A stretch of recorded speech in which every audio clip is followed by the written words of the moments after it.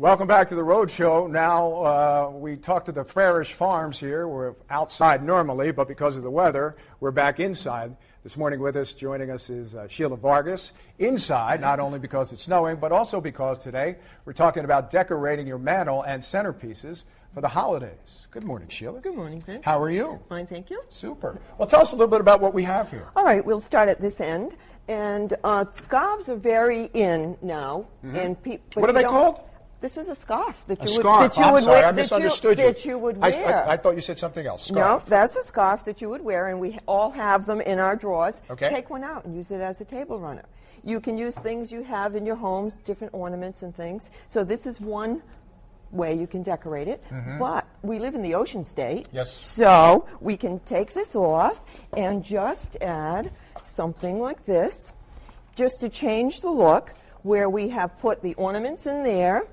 And we put a couple of shells out. Mm-hmm. We've got the, just put them out, and you've changed the look completely. You just have ornaments in there with some seagrass. So you can pretty much customize to anything you'd like. You don't have to go out and buy everything new. Right. Just get things that go around your home. Anything goes. Anything that you like. Just add to it. That's exactly. Super. Let's move on down here and see what we have. All right. Now, in this area, at a day like today with the snow, you have garden ornaments out there. Mm-hmm. Bring them indoors. This is something that would be outside, and we just have it sitting on a plain old pot that you would have in the house. Put Nothing it in fancy. there. Nothing fancy. Just look around your house. And we have this topiary, which will last because it's in oasis. This is one of the things that David makes. Okay. And as long as you keep that misted and moist, you have no problem. It'll last you for months. Now, how big will this grow?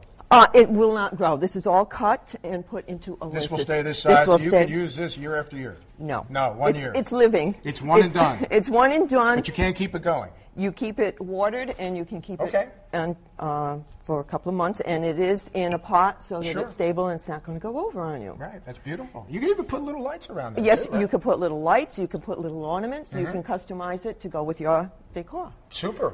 Let's move on down here. Okay, now a lot of people recognize these as paper whites, and we just have some cranberries in here, and you put any clear container so that you can see your cranberries. Right. You put your cranberries in, cover them with water, and then you just take your bulbs, the paper white bulbs, and just rest them on top. As they grow, the roots will grow down, and the cranberries will hold them in place. Super. And if you want it for a nice hostess gift, just add a little ribbon to it.